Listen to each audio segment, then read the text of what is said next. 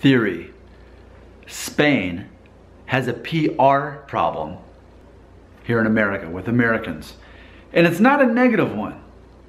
Let me share this comment with you I received just a few minutes ago on a video I made called Why Many People in Spain Resent Americans. Fabrice Leborgne had this to say, quote, "Spain is a fantastic country.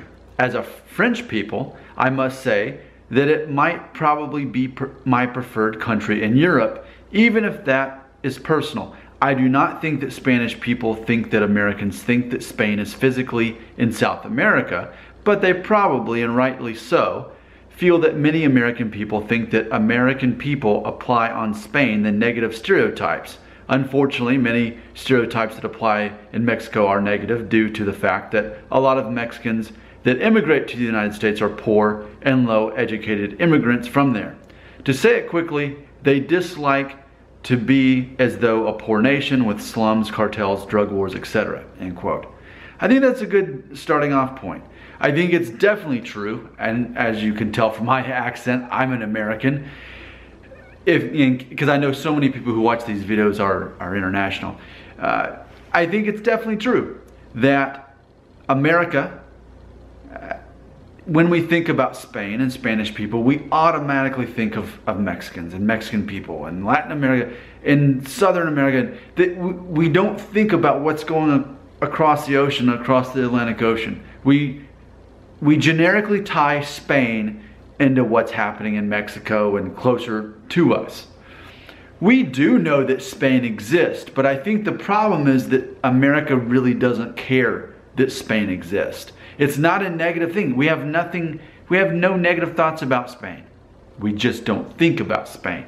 Now, if you're asking me right now to think about Spain, okay, I'm actually not going to think about bullfighting or flamenco dancing. I'm actually going to think about soccer. Real Madrid and all those things, right? Soccer. But see, even that's a problem because ultimately Americans don't care about soccer. And you can already see the problem with this. I keep saying soccer, I'm not saying football. Because in America, what do we care about when we care about sports? More than anything, we care about American football. Soccer, yeah, we care about it when it's time for the Olympics, when we're doing well in football against other countries. But see, that's part of the problem is there's just so much, we just don't really think about Spain. It's irrelevant to us. Now, here's the problem. Someone from Spain might say, but don't you understand how much influence Spain has had on your country of America? All the history, all the culture? That's a long time ago. What are you doing for us now? Why should we care about Spain in modern day? What's so special about Spain? When we can go to France, when we can go to Italy.